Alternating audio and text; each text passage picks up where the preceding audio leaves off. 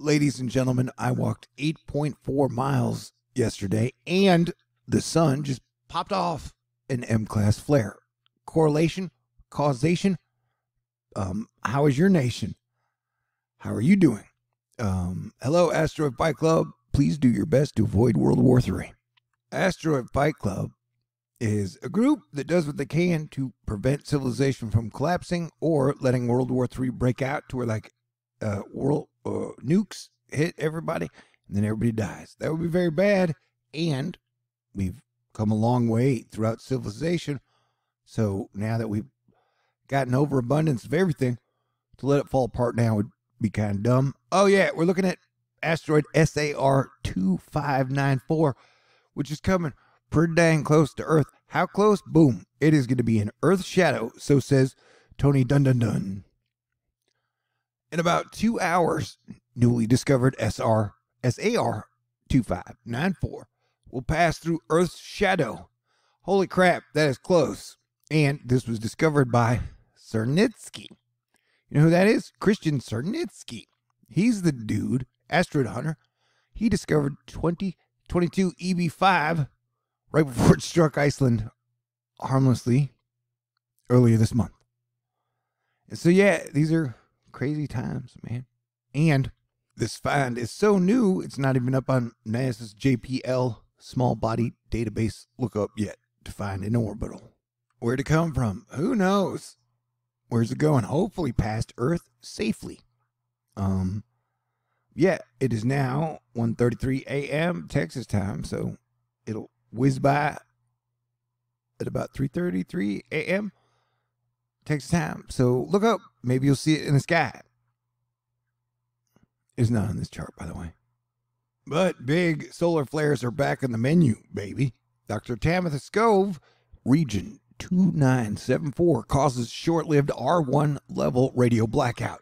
We're talking especially across the Asian Pacific, Australia, India, East Africa. Talking about areas in the map.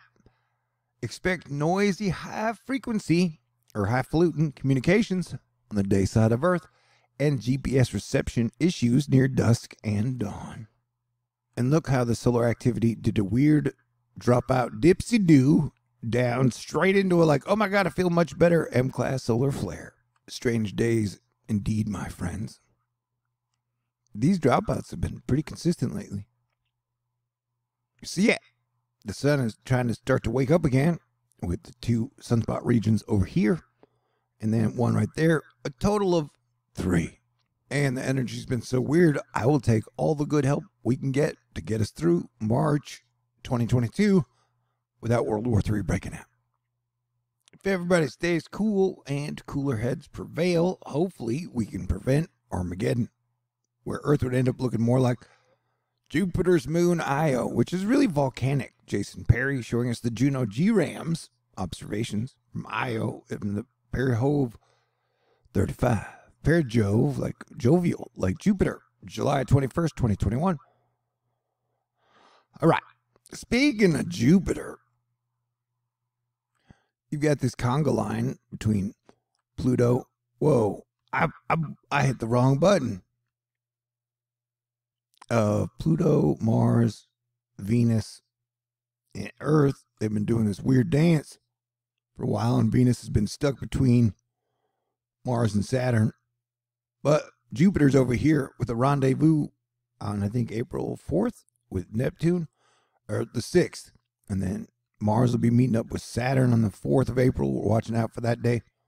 Definitely crazy shit happens when Mars and Saturn get together. Anyway, overall, the energy has been, super crazy wild. So hang in there, buddy. Ma'am, y'all. Okay. And it does kind of feel like Earth and Mars fighting over Venus. Can't we all just get along? Pretty please? Thank you. Yeah, so it's like good times over here, and then not good times over here in Aquarius. And life is filled with a mix of both, I guess. And then Pluto and Capricorn has been in here since 2008. And shit has been crazy since 2008, for sure, absolutely. Oh, if I'm acting weird or talking weird, it's probably because the sun is acting weird or talking weird. Because when the sun freaks out, Earth weather freaks out. People kind of freak out. And so here we are looking at the sun, and it has been waking up again. And we just had an MClass Flare pop off and knock a bunch of D-rays offline. Okay, I just made that up. I don't think D-rays are a thing. D-waves, that used to be like a time machine squared. Nah, I'm just talking. All right, I like words, and sometimes words like me. But here, I think if you're watching down here, you will see the MClass Flare pop up in slow motion through the magic of the SDO NASA camera capture technology of the future we have now. Although I think they put it up in like 1995 or so. Who knows? You're going to have to hang in there with me. I'll let the pretty pictures do the talking. Yeah, you can see that both of these areas have been very active. So how have you been?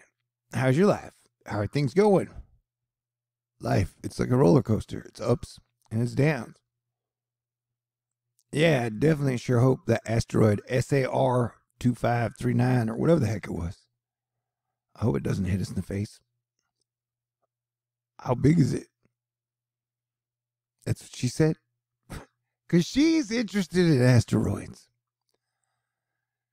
But yeah, man, it would be great if the sun could wake up soon and give us lots of excellent cosmic rays and magic rays and help kick in the roaring 20s. We are now on day 5 of astronomical 2022 spring. You might know it as. Boom. That is an interesting one. Boom. There's another one. Oh, yeah. So this spot had 9 C-class flares over the last 48 hours or so. And so things you get. Whoa. Yeah. Interesting. Bing, bang, boom, pop, pow. All right. It seemed like it would come from the top one. I don't know, though. 974 is down here. All right. Anyway, life is like a weird movie. So stay cool and let love rule, and we will make it through this. Hey, can't park there, mate, says Orcs. Strange days indeed, my friends. All right. Have a great day. Have a great night. Have a great weekend. Oh, and if I can, I would like to say thank you to Asteroid Bike Club for being awesome and amazing. All right, God bless everyone. Now let's do our best to kick in the roaring 20s with peace and prosperity for all. Yay. God bless everyone. Stay cool.